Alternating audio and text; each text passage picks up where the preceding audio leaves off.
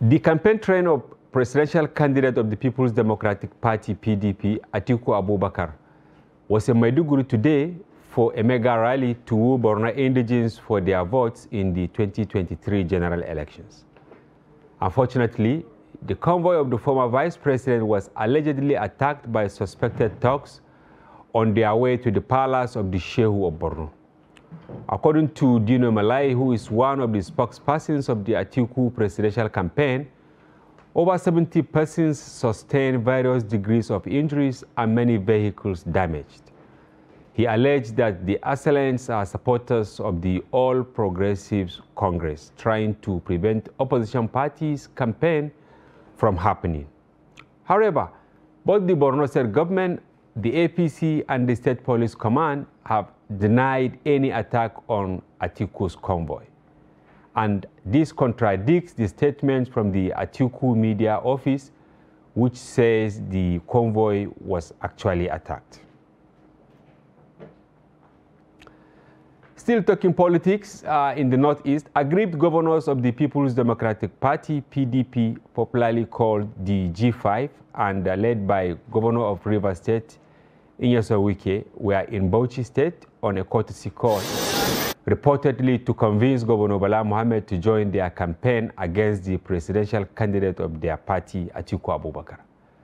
Recall that the Bauchi governor had, in a letter to the national chairman of the PDP, Senator Yoche Ayu, accused Atiku Abubakar of sidelining him following the outcome of the party's presidential primaries and also working against his second-term governorship bid in the state. Have a look at this.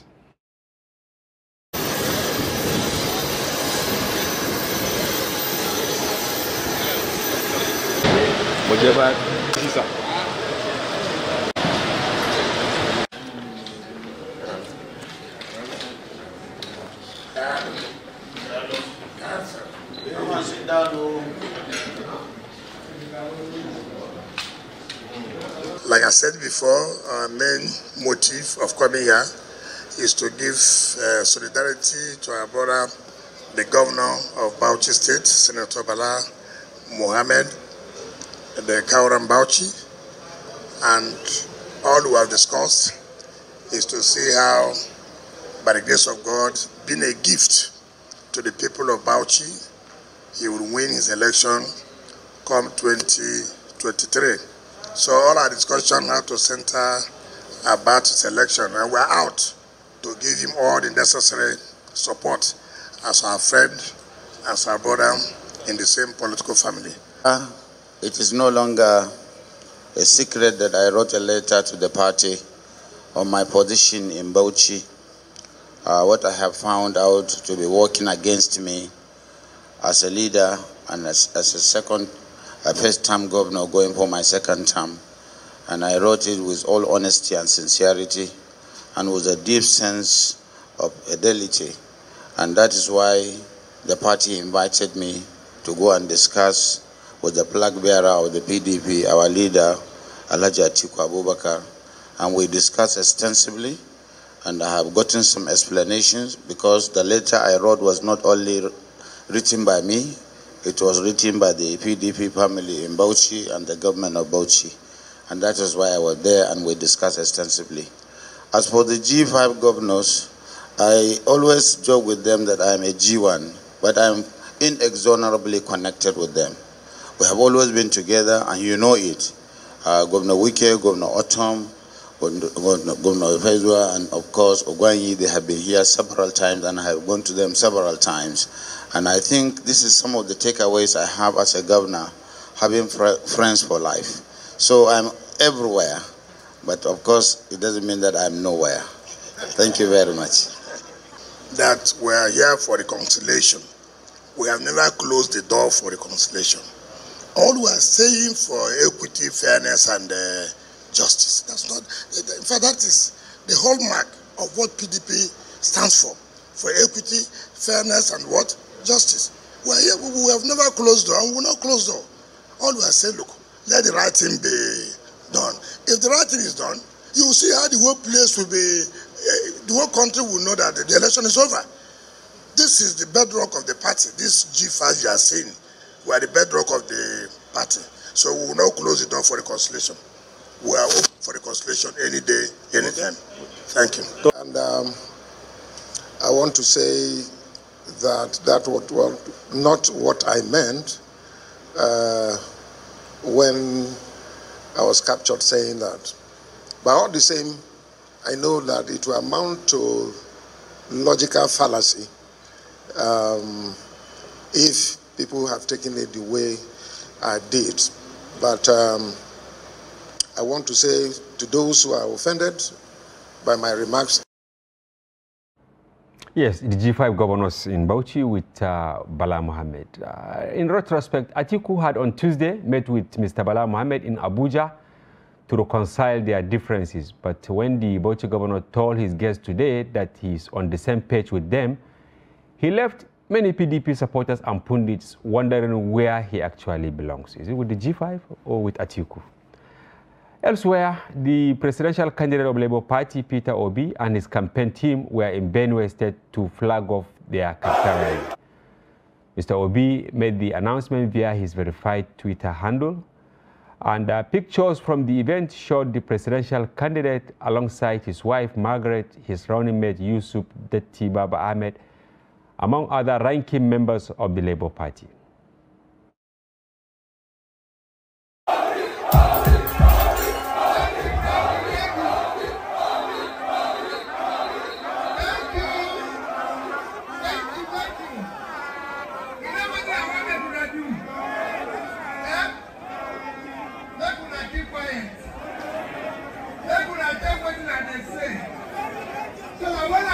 Government, if I don't do it, they say, this man will say.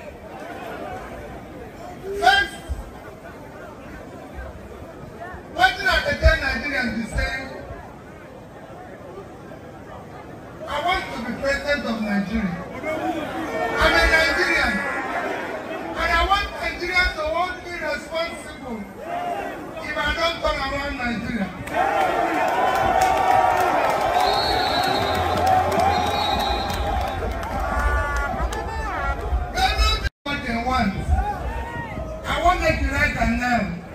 I'll come to Benue for them to tell me what they want.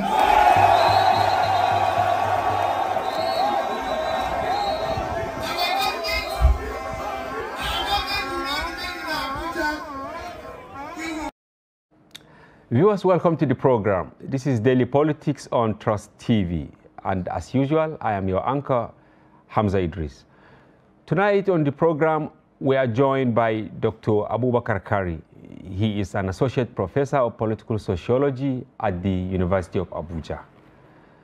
We are also joined by the Deputy National Youth Leader of the People's Democratic Party, Tim Osadolo. Together, we'll be looking at the emerging issues in the PDP as well as other happenings in the political space. Welcome to the program, gentlemen. Thank you, Hamza, for having me. Yes, today I appeared, heavily pregnant with many political stories. And maybe I should start with you, the youth leader. How true is it that your campaign train was attacked in Borno? Well, it's as true can be. Facts facts remain the facts. Pictures don't lie. Videos don't lie. Even in the age where things seems to be doctored, witnesses are there. People are seeing the hospital. What happened today in Borno is a referendum on the president of the Federal Republic of Nigeria and his party, and a referendum on the integrity of the governor, who is the chief security officer of Borno State, who before today people have perceived to be a refined gentleman. But I never knew that political affiliations and colorations could becloud his better sense of judgment. No, why taking the blame to the governor? Now, he's the chief security officer of the state. It's not enough to take all the positive accolades when things happen positively. When things go wrong, he should also be man enough to allow the buck stop on his table. Today, what happened today was a state-managed incident. No person could have come out to attack a presidential campaign convoy if it's not having the backing of the state. Dr. Kari, I want you to come in here because I can see that the youth leader is actually taking the blame to the APC ruling government in Borno? Well, I think it's a developing story. We have heard from the alleged victims and the alleged assailants and from the police. For me, I think it is only in the coming days that what actually transpired will be very, very clear. So at this point, I think it is premature really to begin to apportion blame or to even accept the story. But the major thing is that if it indeed happened, then it is unfortunate. Because so far, electioneering in the build-up to 2023 election has been relatively peaceful, and we thought it would remain peaceful. And in spite of the Boko Haram problem, I think for a very long time, Borno State has actually remained quite peaceful, particularly in terms of electioneering. I think since the days 2007, when there was a serious tussle, when the former governor Ali Modishiru was going, thereafter the state has remained relatively peaceful. So I know, so I know the two parties will continue to tread blame. I wouldn't want to be joined to it. I would rather be absolutely sure about what happened. Yes, Mr. Timothy, the figures we got, around 74 people hospitalized, over 100 vehicles. How did you arrive at that? Well, I want to use one of the words that the Prof used, though he tried to be here and there. He's a gentleman, he doesn't want to seem to be taking sides. He's not a politician. He's not a politician too. Yes. So you cannot fault his position. But I want to borrow a word from him. It's a developing story. Yes. Good. But what I take from that developing story is that the figures and the casualties may even still be more. It is those that we were able to ascertain as at this minute that have been declared. Because you needed to be there. It was the grace of God that saw it through, that lives have not been lost. Yes. If those are the hospital now, nobody can say what will happen. It's only God that gives and protects lives. Yes. So we can only have those in the hospital bed in our thoughts and our prayers and hope that they get home back safely. But the truth is that it is unnecessarily what happened today. What happened today, we have signed peace accord for these elections. We have said as gentlemen, let's have a refined democratic process.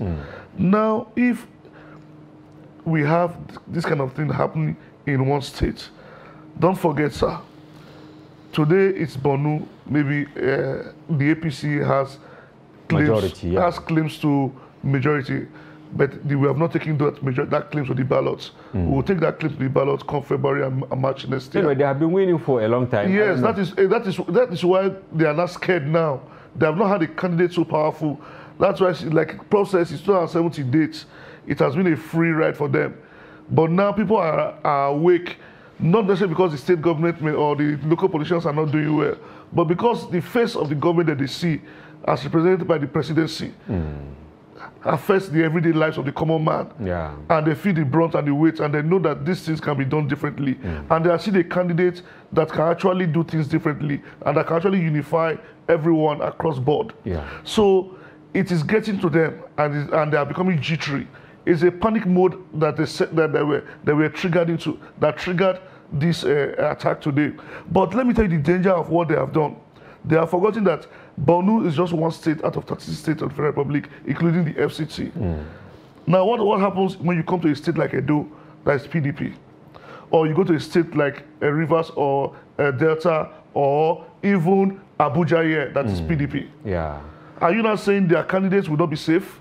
They should be safe. Doctor, and I want you to come in here because... We must condemn this kind of attack. Yeah, some people have started making comparison with what happened to the same PDP rally in Kaduna a few weeks ago when they were actually attacked. And people are started complaining that, is this the trend? Is this how campaigns will continue when people go to a state after taking clearance from police operatives and other security agencies, then you suddenly see talks taking over? Yeah, I think the optics are actually not good. I don't like trends or negative episodes taking some kind of pattern. This pattern does not bode well for the 2023 elections generally. We thought, and I really still believe, that to a substantial extent we have been able to address the problem of violence in electioneering. Because attacking convoys, attacking rallies and campaign events, for me, will never do anything apart from creating problem for the assailant themselves, whoever they are. So the most important thing is for all the stakeholders, as Mr. Timothy alluded to remember that they freely enter into a pact, a pact of peace, that they will conduct themselves very well. But it is also a big challenge for security agents to try to arrest the situation, which I believe they can, particularly given the fact that the thing has started taking a pattern. They should make adequate preparation, adequate deployment to guarantee the safety of all participants in election campaigns and rallies, and probably also make examples by successfully processing all those arrested trying to disrupt the peaceful electoral process. It is very, very important. This thing must be nipped in the bud, and very soon, immediately too. Yes, you see, you are talking about role of security agencies. I was shocked when I saw different statements today. One from the Atiku office confirming that they were attacked. Another one from the chairman of Borno State, APC chairman, Bukar Dalori, saying nothing happened. And another statement from the police, being economical with actually the facts, admitting that some talks, pelted the convoy, that one person was arrested, but at the same time saying there was no actually serious ambush on the convoy of Atiku Abubakar. So what role and how do you think security agencies will detach themselves and be truthful when it comes to calling a spade a spade? Well, issuing contradictory statements is actually very, very bad for the police. The police must be neutral, and they must seem to be neutral at all times. And they should always try to get their facts very, very well before they issue out statements. Otherwise, they will run the risk of either not being taken seriously or being seen to have taken sides with one of the parties to the dispute. But I also want to remind you that, interestingly, before this incident, some few weeks ago, I think I had it in one of the Hausa services of the international radio stations. The chairman of PDP Borno State and the governorship candidate came to Abuja and addressed a press conference and alleged that their lives were in danger. So, and then this incident happened. Yes. So there can be a lot of two name possibilities dropping and all that. Yes, two possibilities. Either truly PDP stalwarts are not safe in Borno State, or that PDP are creating a scenario of not being safe in Borno State. But whatever the truth is, I think it should quickly be nipped in the bud. All we need is a peaceful political space. Yes, peaceful political space where members of every political party will freely come out and politic and campaign, where electioneering will take place without let and hindrance, without any fear of attack of whatever kind. Thank you very much. And youth leader, you see, the spokesman of Borno governor, we called him, and he said, even if something happened, it was actually stage managed by you people, because Borno, as far as election is concerned, is APC. The truth is that you will not expect a man whose remote control is in another man's pocket to say the truth. He is an agent or an appointee of the Borno state government, which has stage managed this whole exercise. So you will not expect an appointee of Borno state government to come and point fingers at his principal. If you even look at the vice presidential candidate of the APC, who happens to come from Borno, and the utterances he has been making in the times past, period to now, you will know that what happened in Borno is not an happenstance. It is something that was well orchestrated. And it is something that is quite unfortunate that the Nigerian police force that is being reformed currently since the time of IG Arase to this current IG now is still having some elements, some officers that cannot look at Naira and say the truth, or cannot look at some tendencies and say the truth. They said they arrested one suspect. The one suspect they arrested, did you see the suspect in a mosque praying or in a church praying? Was he not seen at a scene trying to commit the crime scene? Then let them tell Nigerians what the man has information he has provided since the point he was arrested till now. Let this issue should not be swept under the carpet. Okay. I want all the international organizations under the carpet, and all civil society organizations in this country subscribe to. You know why it is important for this issue not to be swept under the carpet? Like Prof brilliantly put it together. It is taking a pattern, and that is where I was coming to before. Yesterday it was Kaduna, an APC stronghold. Today it is Borno. Even the Labour Party presidential candidate, in October, he alleged that his members were attacked in Lagos. It's not a good thing. Even if the Labour candidate don't have enough clout, is a candidate. Even if it's for the optics, allow his people to say something. It is freedom. It is democracy. Even if one man says, I'm running for president though our law is not allowed for independent candidates, even if he's going to vote for himself, allow him to campaign for himself. This country is a free nation. We are all free bonds. There's no law that says if AGP or YPP wins one state, that ZPP or Zion Party cannot come and campaign in that state. It's a free state. And also, let me tell you, dynamics are changing, sir. Dynamics are changing, and times are changing. Nigerians of 1999 are not the Nigerians of 2022.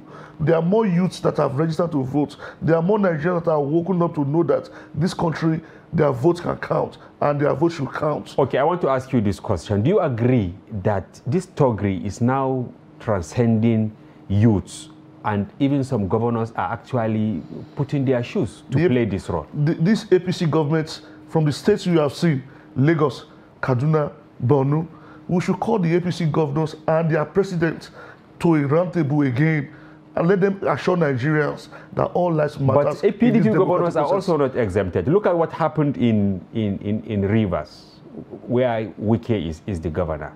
You know, he removed, I think he revoked the plot of land given to, you know, one of his aides who actually tilted towards Atiku. Is this not Thuggery? No. At the highest order? There are two scenarios here. Okay. One is direct attack on party members, physical attacks on party members. But psychological attack is worse. No, you also, listen, the issue of Governor Wike is bad on its own.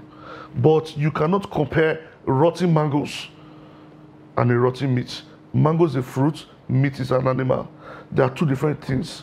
The truth is this: Governor Wike's issue is something we will discuss when it comes to that. Yeah. The issue we are discussing now, as at this moment, is well, the I'm attack. trying to show that it's actually taking different patterns as postulated by no other party Dr. has gone to Kari. reverse. Be it YPP, be it AMPP, be it any party has gone to reverse, and they were stabbed, or they were pelted or shot at, as it was done in Kaduna or on Borno today. Dr. Kari, what is your take on this? Because we keep blaming the young people, calling them thugs and all that. But you can see governors are directly using instrument of state to coerce opponents, and then to induce violence. For instance, in Rivers, I'm still citing an example, the governor recently recruited over 200,000 youths or people.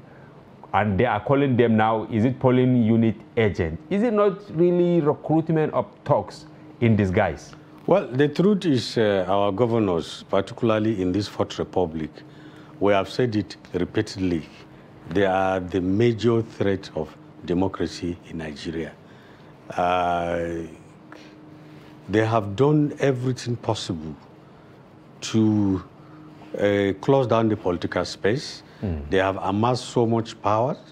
They decide things. They undo democratic pillars.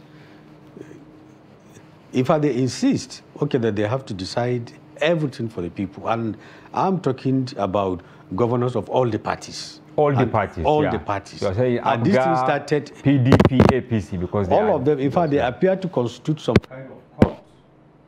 And for me, they are like what in sociology we call a subculture. A subculture is part of mainstream society, but which has its own characteristics, ways of doing things, and so on and so forth. Yeah. The governors do not brook opposition.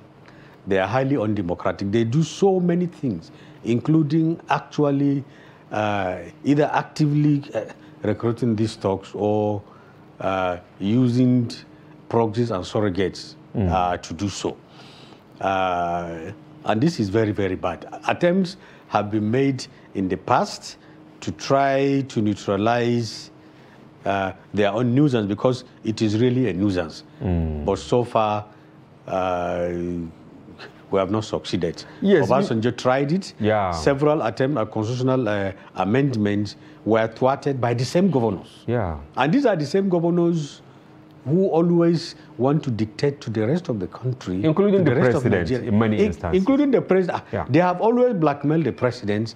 They have almost always encircled the villa and try to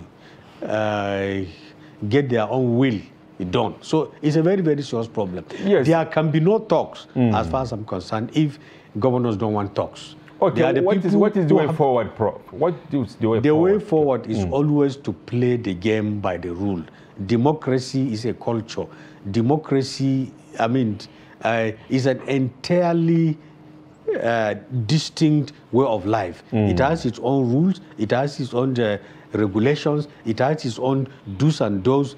There are certain expectations. Yeah. All political players, politicians, even members of the public, there is a way they are supposed to approach politics. Yeah. So for God's sake, let us play politics the way it is supposed to be played. Let us not subvert democratic norms and values. That's the way forward. Okay, youth leader, are you happy with the way actually the democratic space is being squeezed? Because, as I said earlier, the governors are using different methods, and irrespective of political parties. For instance, even redirecting where opposition should campaign, putting heavy levies for opposition to, put on their banners, campaign posters and all that, and also asking state media not to take adverts from opposition parties across both parties. And I'm not just making reference to PDP or APC, all the political parties.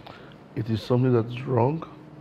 It's something that is should be condemned, because democracy, like Prof said, is a culture, and it's something that we should allow to grow.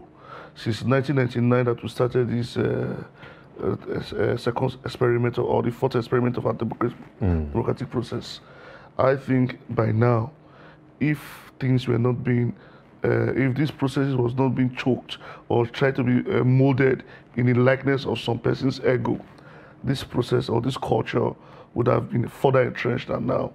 There's no harm in anybody campaigning. There's no harm. It's like going to the market to say, I have XYZ items to sell. The other one says, I have ABC items to sell. It is the one that is most attractive that the voters or the buyer will say, I am interested in this for these reasons. This one serves my interest more for this other reason.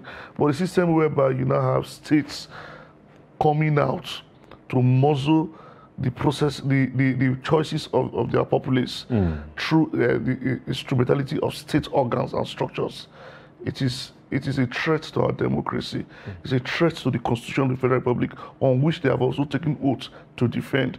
Because the democracy we enjoy today draws its strength from the Constitution of the Federal Republic of Nigeria. Yeah. Any attempt to muzzle down the growth of democracy, you are fighting that Constitution.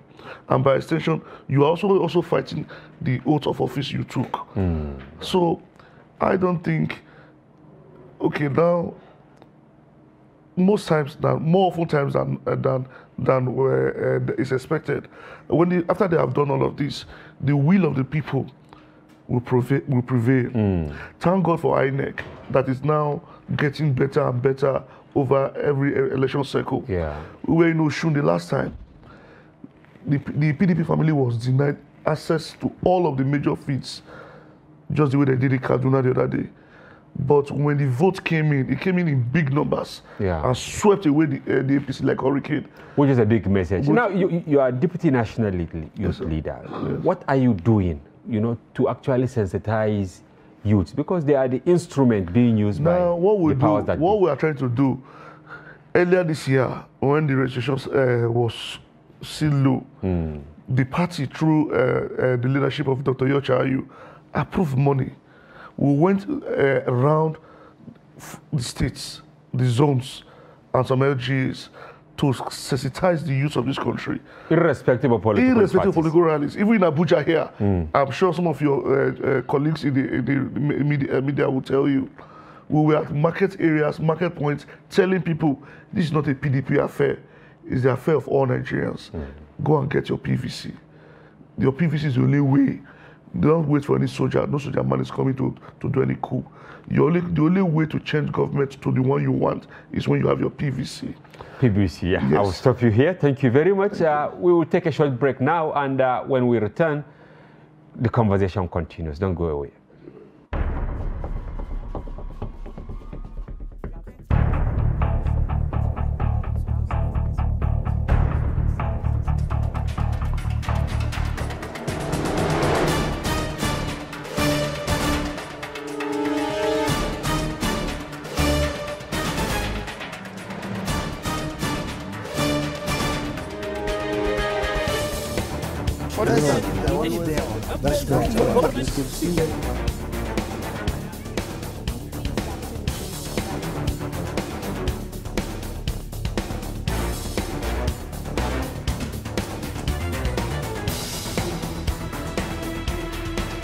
Nigerians, elections are here again. Let us shun violence. Let us play the game according to the rules. Do not be a thug. Say no to violence. Let's rise and defeat violence, crime, and sabotage against the peace of our nation. Nigeria is the only country we have. We must do everything to keep it united. We must avoid any act that promotes hate and disintegration. Say no to separatist movement, terrorism, fake news, hate speech, religious bigotry, and any act that tends to divide us as a nation. Watch out for strange gatherings and suspicious movements. Restrict access to sensitive documents and data, the disclosure of which may damage national security. Educate your staff and family, particularly on measures to safeguard information and report security breaches. Apply relevant legal security guidelines to protect yourself and your neighbors. Due to misinformation and wrong choices, some idle persons resort to vices in their greed to get rich quick. They resort to kidnapping, killings for rituals, and other heinous crimes. Avoid wrong use of the social media. Before you broadcast that false message, think twice. Ask whether it will promote peace or violence. For safety at home, still be security conscious. Educate your household on safety tips. Report all suspicious movements and persons to the security agencies nearest to you.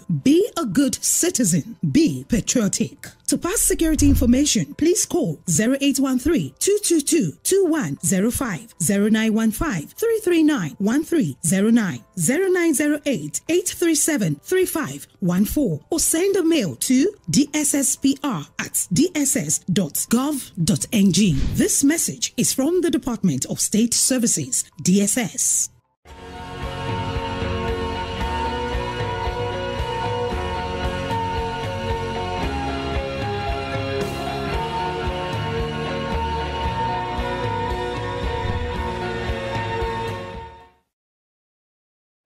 Welcome back. If you are just joining us, Daily Politics on Trust TV. Remember, you can follow the conversation on our various social platforms on Facebook, Instagram, and watch us live on YouTube. We are discussing Thuggery, court cases taking center stage ahead of 2023 election, which is really bad. And we have in the studio Timothy Osadolo. He's the Deputy National Youth Leader of the People's Democratic Party. We also have Dr. Abubakar Kari. He's an Associate Professor of Political Sociology from the University of Abuja. Welcome back. Yes, Doctor, today we saw the G5 of the People's Democratic Party in Bauchi, or troubleshooting. What is your take? It's like the problems in the PDP is snowballing by the hour. Are you really worried?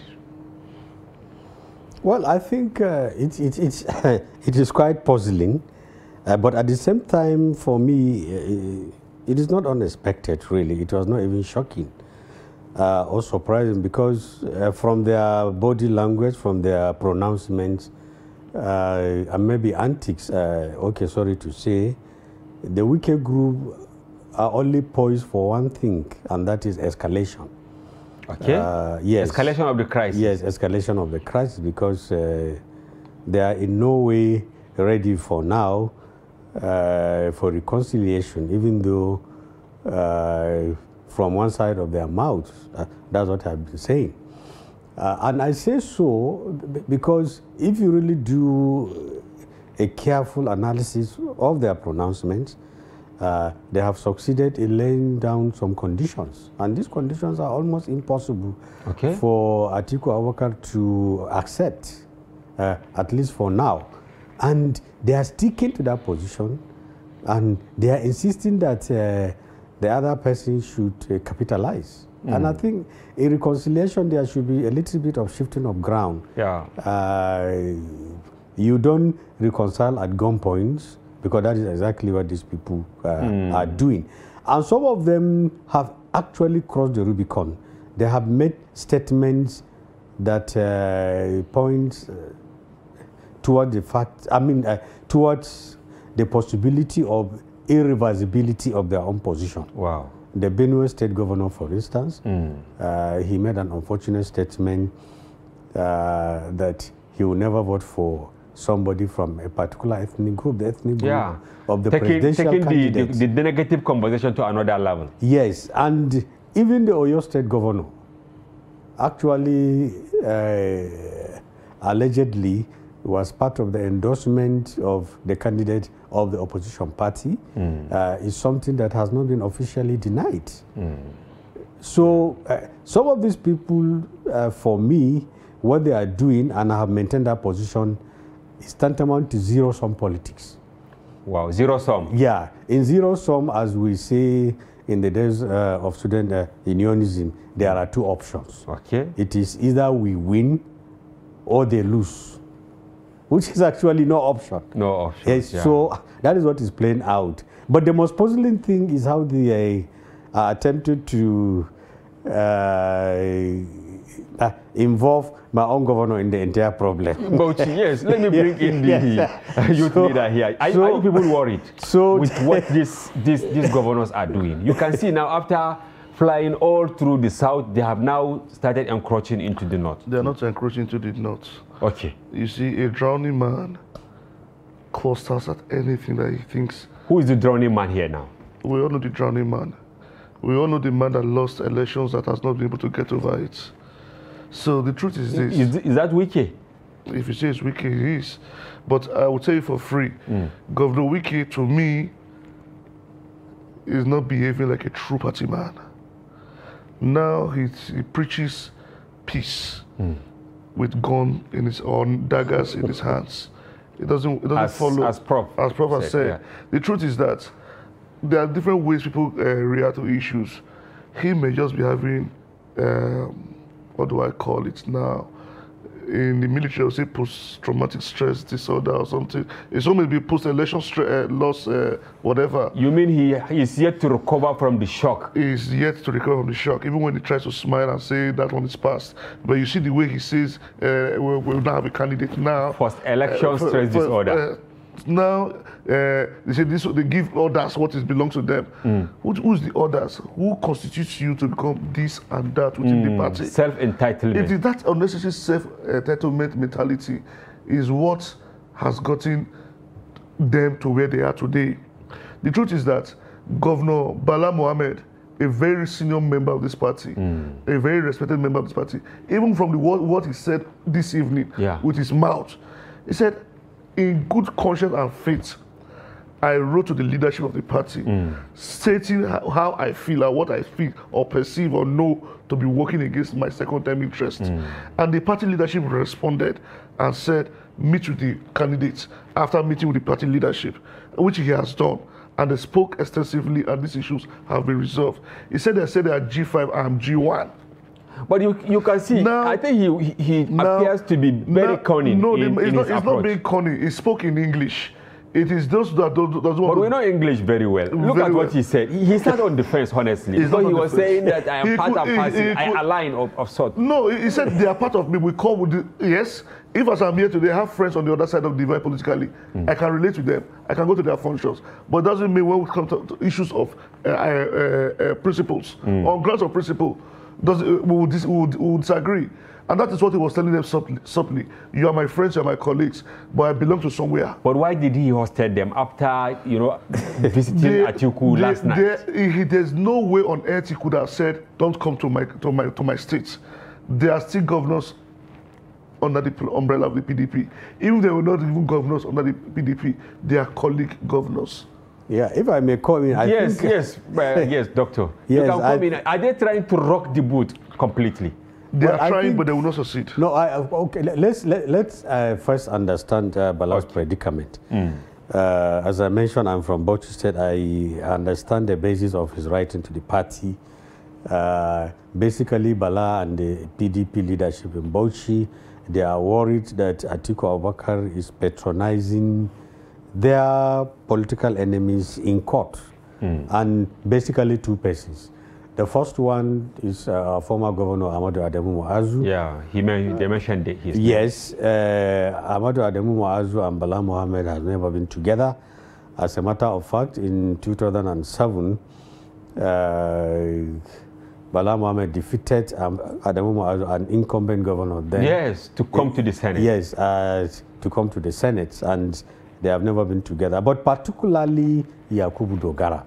Yeah, Yakubu Dogara, who has a different party now. Yes, who has been in and out of PDP, and who, in all sincerity, nobody is certain where he actually belonged.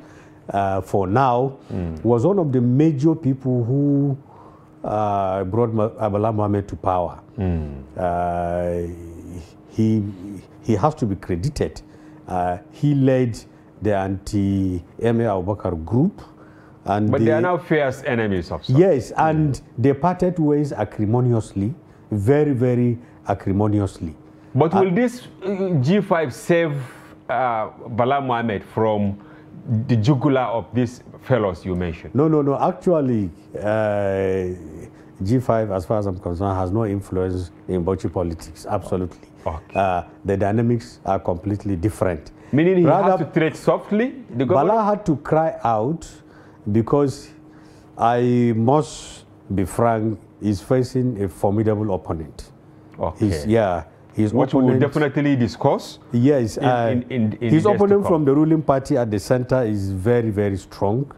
He has a well-oiled machinery, and he appears to enjoy the support of a section of the elite. So that is enough problem for Bala. Yeah. Not to talk of his own party patronizing his political enemies. So he has to cry out. As for the reason why Wiki and Co came to Bauchi, I think I've given the answer. It's just escalation. It's just to escalate the problem. To escalate the problem. Yes. And and maybe to rock the boat. Yes. And to give the semblance that they are still around. Yeah. And they are still sticking by their words. Yes. And they're still the party has to succumb to their demands. Yes. Whether they will succeed or not is a different matter. Yes, youth leader. It's like you people are facing so many problems because beside the internal wrangling, you are also facing different court cases. I know that in Zamfara now, your governorship candidate has been sacked by court, and you also have similar issue in Ogun where you have Adebutu. The same thing with APC, you know, they have problem in Adamawa, they have problem in Taraba. What is your take on this? Well, the truth is briefly, yeah. The court cases are part of the democratic processes. Okay. Court processes are part of democratic processes. It's better you go to court and sort out your differences than going to carry a resort to self-help. But again, through the judicial system, must also know that there are some issues that are not justiciable, which are. But you know, courts are not Father Christmas. When you ask, they give you. Yes. If you approach them, they attend to you. Yes, but there are issues that are not justiciable. The internal workings of a political party, not all of them are justiciable. But that being said, again, I commend those that have gone to court, but I also frown at those, at the same time, frown at those that have not exhausted the internal mechanisms of their party at dispute resolutions. Thank you. I will go to Doctor to give me his take on this. Is it lack of internal democracy, and what is the import of this to our party politics? Going to court, you know, sacking candidates and all that. Yeah, partly so, but I think there's a need for a premise. Sometime in 2008 or 9, we carried out a study, and our conclusion was that Nigeria's democracy, unfortunately, has become a court-dependent democracy. Oh my God, court-dependent democracy. Yes, that's which is not the ideal, right? Yes, that to a very large extent, electoral outcomes in many, if not most instances, as at that time, were decided not necessarily at the ballot, but by the court. And what is the implication? And the implication, no, we really have to look at the cost first. And in as much as we blame the judiciary, we also have to blame the political process. And the internal party democracy that you mentioned is one of them. Because politicians of all hues and cries do not usually play by the rule. The political parties has been hijacked by a few privileged individuals who always insist that their own wishes must prevail. So free, fair, and transparent primaries have been a scarce commodity. Thank you very much, Doctor. This is a very interesting area, but we have run out of time and we have to stop here, but we hope to bring you back to discuss this issue specifically. Thank you very much for your informed perspective, Dr. Abubakar Kari of the University of Abuja. Timothy, the youth leader of PDP, we thank you very much for your informed perspective. Thank you for having me here. Yes, viewers, that's a wrap on today's program. Thank you for watching, and do join us again. I'm Hamza Idris.